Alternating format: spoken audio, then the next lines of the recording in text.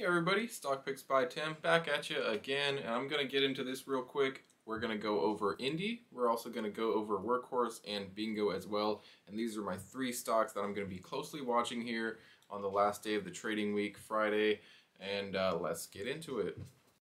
Alright, now before I get into Indi, guys, consider hitting the like and subscribe. I don't ask you guys very much, but I do post a video every single day regarding the market, sometimes crypto, just what I've been doing, my thoughts on the market, stuff like that. Starting off right here, we're going to get into Indi, and the analysts over here have a price target of 1667, representing a 37% upside, a high of 18, a low of 14. And looking at the analysts here that covered Indi, they are all very high ranked analysts. We've got John Vin, 5-star analyst, most recent price target of 18. And looking at him here, he's a 422 out of 7,700 analysts with a success rate of 66%. Otherwise, basically 2 out of every 3 are successful with an average return of 16%. And when you look at the right here, you'll see that he does cover a lot of the semiconductor stocks. You've got Broadcom, Micron, one that I've covered before.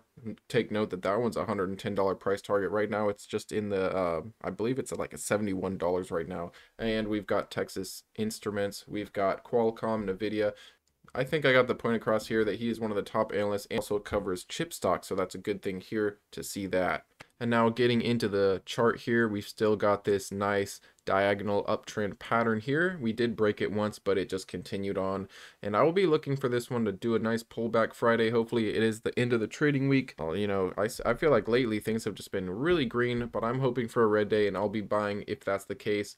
Otherwise, I'll probably just closely watch this one because for the simple fact that I've already got a cash secured put at the $10 strike. I doubt that that's going to hit, but if it does, I will get another 100 shares of Indi. I don't want to go too crazy with this one, but one thing that I did today actually was I bought a couple of calls, and they are actually long calls, 2023s, 2022s. I got out of my other ones when they ran up, and I got back in today. So just letting you guys know on that. But you know, we've been holding this trend very nicely. I'm very bullish on Indi. This is actually one of my top convictions, like dead serious top conviction. This CleanSpark, ChargePoint, top conviction stocks here. But regardless, you know, either way, I think Indi is a buy. I think Indi is just a dollar cost average stock. Keep buying and you'll be happy into 2023.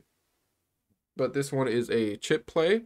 So if we do have positive chip easing of the supply constraints, this one will rally as well, along with, you know, stocks like AMD, which that actually has been going crazy. I wouldn't touch it right now, in my opinion. I'm looking for, I remember talking about AMD when it was back at like $100, and this thing is like $135 now. But regardless, I'm going to be waiting. The large caps are due for a pullback. It's been about a year and we haven't had a correction with large caps. So that just kind of mystifies me. I will be slowly transitioning into the larger caps. If we do have a correction anytime soon, I'll be slowly getting out of these smaller caps and kind of, you know, evening my portfolio more. Typically, I do have quite a few large caps, but right now I will admit that I am definitely heavy into the smaller cap stocks just because that's where I find the deals right now. But I think that's it for Indi, guys. Sorry, I got a little distracted, but we are going to get into the next stock here.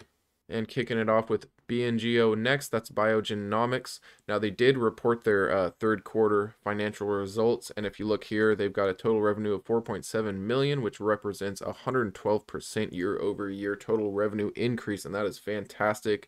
And another thing to take note of here, guys, is the remaining 2021 milestone is on track. We've got a strong balance sheet with a $326 million in cash and short-term investments as of September 30. I'll leave a link to this here for you guys. They did a great job. So they are improving, they're expanding, seems like they're growing. Definitely a good thing in terms of a growth stock. Now checking at the chart here, they did get very heavily overbought as it gapped up, just rallied on the positive earnings results, and now it's coming down. I would be looking for where this is going. I would keep an eye on it though. It is kind of bull flagging. It looks like it's kind of trying to form a bull flag, but I would look for this down, you know, in the upper 5, so like 5.5. I don't think we're going to be trading down in this lower channel since they have very positive earnings results. I think now, to me, this is definitely in a buy zone, but just I would wait a second and kind of see where it tries to trade at. We might have a nice red day, which in that case I will be buying more Bngo.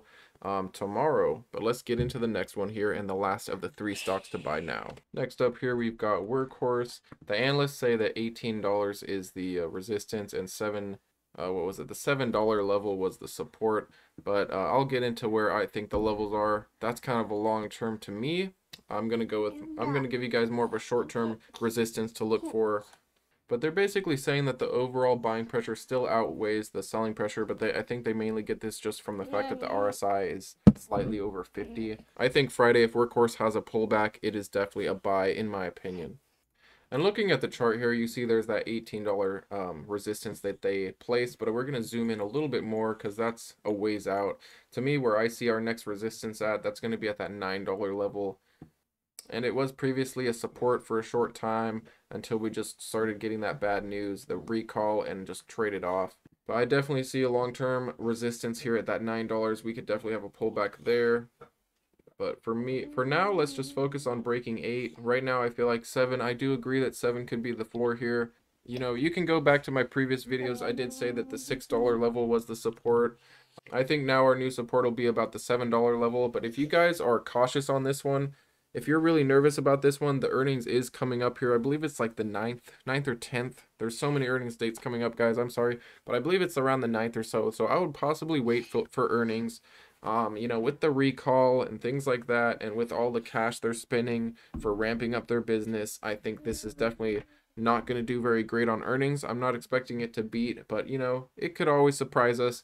But to me, I don't think the earnings will beat. I think it could pull back, and we'll see that low 7s.